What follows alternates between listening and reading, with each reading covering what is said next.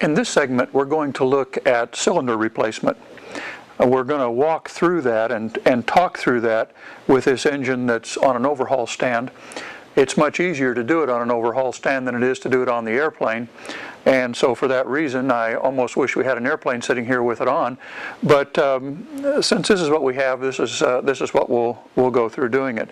It's not necessary to have the propeller off in order to do this, but we don't have a propeller on this, and so we'll do it without the propeller. It also makes it easier to see what we're doing.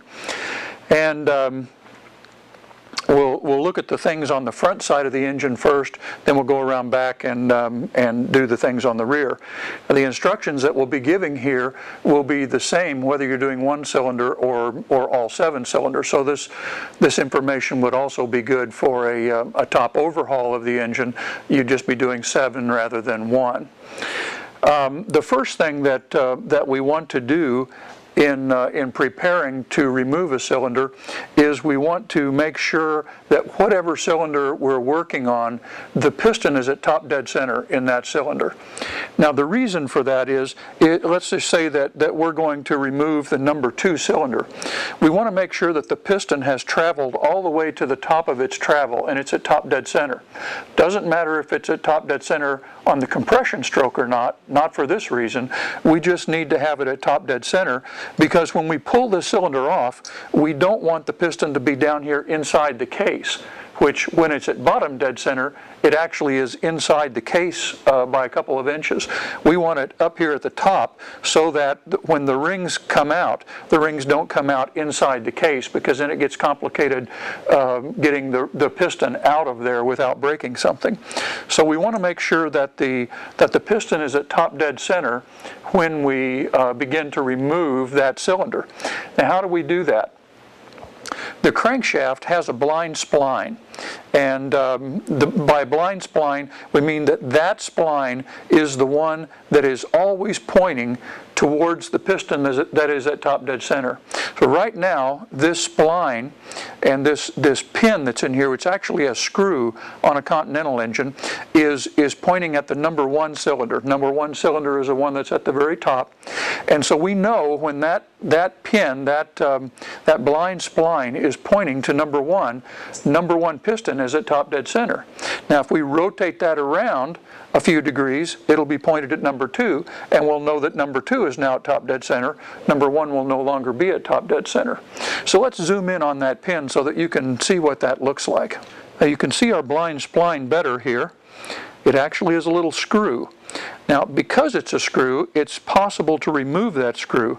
If you do that, you'll no longer have a good way to index the propeller, and you won't really know where you're at. So it's important to have that screw in there. Then when the propeller goes on, the blind spline on the propeller hub will be indexed with that little screw, and that little screw will always point towards the piston that is at top dead center. All right, now that we've located our blind spline, what we want to do is put the crankshaft turning bar on. The crankshaft turning bar also has a blind spline here, and so that will match up with this one, and as a result this bar will always be pointing towards the piston that is at top dead center. Now it's the same way with the blade on your crankshaft. Depending on how your propeller hub is indexed, you will have either a blade or 90 degrees to a blade that will always be indexed towards the piston that's at top dead center, and you'll have to determine which you have. But we've got this indexed now with the blind spline. We know that this is at top dead center, and doesn't matter whether it's a compression stroke or not. So if we wanted to go to top dead center on number 2, we just bring it around like this. Top dead center on number 3, we know that the piston is following the blind spline all the way around. Okay, so we were going to go through a replacement of cylinder number 2. So we'll set up our crankshaft turning bar so the blind spline and the crankshaft turning bar are pointed at number 2. We know that, that the piston is now at top dead center, so we can take this off and get it out of our way. All right, we would need to pull all the spark plugs out. Makes it a lot easier to turn this thing through if the spark plugs aren't in. And we'll begin by removing all the pal nuts all the way around on the front side. Now this is you can use that little pal nut removal tool, or if you don't have that tool, then these are fairly easy to get with a 9/16 box end wrench. So take those off, remove your cylinder base nuts with the cylinder base nut removal wrench. If you have well, depending on what kind of exhaust that you have on your engine, whether it's a Waco style exhaust or a Stearman style exhaust, with the Waco style exhaust you'll remove less exhaust because it's a dual outlet out the bottom, and the Stearman exhaust is a single outlet out the side. So you'll have to remove at least the exhaust segment that goes to the cylinder that you're getting ready to replace, and you'll have to loosen the exhaust on the adjacent cylinder so you can get this piece of exhaust completely out of there.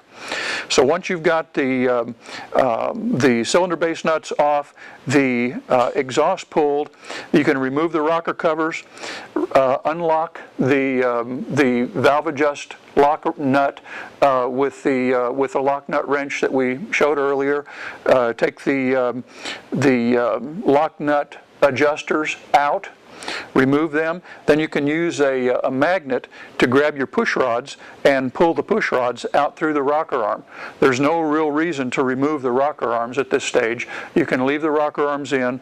If you're going to have to take the rocker arms out, it's much easier to do that on the bench than it is on the engine. So so just go ahead and get the push rods out, and that's everything on the front side of the engine that we have to do. Now we'll move around to the back. All right, we're around on the back side of the engine now, and we're continuing with our removal of cylinder number 2. We probably should say before we go on that that cylinder number 1 is a very special situation, because number 1 carries the master rod inside of it. So if we are removing cylinder number 1, it's very, very important that once we remove it, that master rod is never moved from the center of the case hole there. And we should, if we remove number 1, you never turn the crankshaft until number 1 is back on again. Now it's very, very important that that happen, or that not happen, because with all the other cylinders except number 1, we pull number 2 off, we can move the piston and link rod side to side, nothing bad happens. If we remove number 1 and move the piston and master rod side to side, what happens is all the other link rods move when that master rod moves. And what will happen is the pistons that are near or at bottom dead center will actually move farther into the case. The oil control ring, or the oil scraper ring, will spring out of the bottom of the cylinder. Now what happens is if we move the crankshaft any farther, that piston tries to go up in there with the ring sprung out, and either the ring or the piston will be broken, or both. And so it's very important, once number 1 is removed, that nothing is turned until number 1 is back on again. So if you're doing a complete top overhaul, number 1 is the last cylinder to come off. All the others come off first, then number 1 comes off. It's also the first cylinder to go back on, because it holds the master rod stationary again, so you can put all the others on without danger of popping rings out the bottom of the cylinder skirt. So number 1 is always the last to come off and the first to go back on again. All right, continuing on with number 2 here, we would need to remove the primer line and the clamps. We would need to clear the intake pipe so that it can come off. Now the intake pipe originally had 3 studs, and you would need to remove the nuts off all 3 of these studs, or at least loosen them to get the cylinder off. Some people have replaced the top most stud with a bolt, And if you replace the topmost stud with a bolt, you can take the intake pipe completely off of the cylinder without removing the cylinder. Otherwise, if the original stud is still in there, then the intake pipe has to stay on and come off with the cylinder. All right. So assuming that we've got the 3 nuts loose at the top, then we need to take the intake pipe gland nut loose at the bottom. And for that, we'll use our intake pipe gland nut wrench that we talked about earlier. Has a loop, and we're just using a long awl through that in order to turn it. So we would get that down in there, get it on the intake pipe gland nut wrench, and remove that. Once the nut is loose, these are loose, then we can go in and remove the push rod tubes. Now with the push rod tubes, at the top, they're held by this retaining nut and this gland, and that's where we use our push rod tube nuts or wrenches that we talked about earlier. This one secures the retainer, and this one will loosen the nut that holds the packing. So we can loosen those, remove the packing nut, move it down, remove the retainer and move it down. Then down at the base where the push rod tube joins the case, we have 2 1/4-inch nuts down there on studs. Once we remove those, then these are slid down. We can take the intake or the push rod tubes completely out. So the push rod tubes will now be removed. We can reach down and get to the remainder of the rear cylinder base nuts. Have to take off our pal nuts with our little pal nut removal tool. And on the back side is where that tool really shines, because it's difficult to get an open-in 9/16 wrench in there to take those pal nuts off. But if you have that little removal tool with the T-handle, you can get those pal nuts off, then go in with the cylinder base nut wrench, take all your cylinder base nuts loose, and at this point you really need to have a friend to help, because as we extract the cylinder's ready to come off now. As we pull the cylinder off, we've got the piston at top dead center, and so we can pull the cylinder probably about 6 inches before the piston is exposed. And we've got a link rod that's hanging out here with a piston on it. What we don't want to do is extract that cylinder. The weight of the piston and link rod would swing down. The link rod would hit the case, damaging the case and possibly damaging the link rod. So we want to be careful that as we remove this cylinder, we have a friend who is there to catch the piston and link rod as we extract the cylinder so that it doesn't fall down. Gravity will be working against you here. And what you can do is take a rag, fold the rag up, and lay it between the case and the link rod so that when the link rod comes down, it rests against that rag and doesn't ding either the link rod or the case. Once we've got the cylinder removed, we can take it over, use our valve spring compressor to remove the valves and do whatever repair needs to be done to the cylinder. Then after that's done and we're ready to put it back on again, you'll be faced with deciding whether to reuse your piston and rings or whether to replace the piston and rings. You can measure the piston pin hole in the piston to determine whether the clearances are still good there.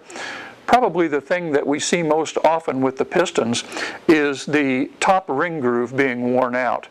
The top ring takes most of the pressure of the combustion event, and so that ring works in the ring groove and wears the piston and wears the ring.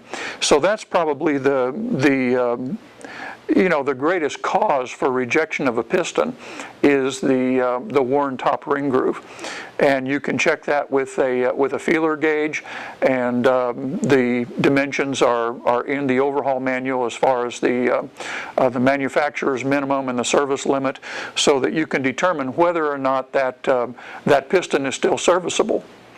Now, if you find that your top ring groove is worn out, you're faced with a couple different options. One is to replace the piston. New pistons are available now, and so you could put a new piston in there. You could put a serviceable piston in that, that has good top ring groove clearances. Another option, if you can find the over width ring, Continental made a +8 over width ring so that the top ring groove could be machined once it was worn and that piston could be saved. Unfortunately, there aren't very many of those rings around. They're getting pretty tough to find. But it was 0.08 over width. Now, what has happened in the last few years is that a few enterprising folks have gone out and manufactured a +10 width ring. And all of those rings that I have seen had problems. The ring wall tension was too great, so that the ring was actually pushing on the cylinder wall with a greater tension than the original and a greater tension than what the cylinder was designed for. And in a very short time, those new manufacture +10 width rings have worn the pistons out, worn the cylinders out, so that sometimes with less than 100 hours on a cylinder replacement, the cylinder is worn to the place that it looks like a 1,000-hour cylinder. So I would not recommend using that +10 width ring. But if you can find the +8 width ring, they worked great, or you can put a serviceable piston or a new piston in if your original piston top ring groove is worn out. Now the replacement of the cylinder is really the opposite of the disassembly. One of the handy little tools that we found to use to compress the rings is the KD wrinkle band ring compressor, and I'll walk over and get one of those for you so that you can see what that looks like. This is the KD wrinkle band ring compressor. It's fully adjustable up to 5.5-inch bore, and the nice thing about this little ring compressor is that it breaks in the middle. Unlike some of the ring compressors that are solid, and once you've compressed the ring, there's not a good way to get it off. These things break in the middle, and it has a cam over action so that once you compress the ring, and on the Continental you'll be compressing the 2 top compression rings and the oil control ring at one time.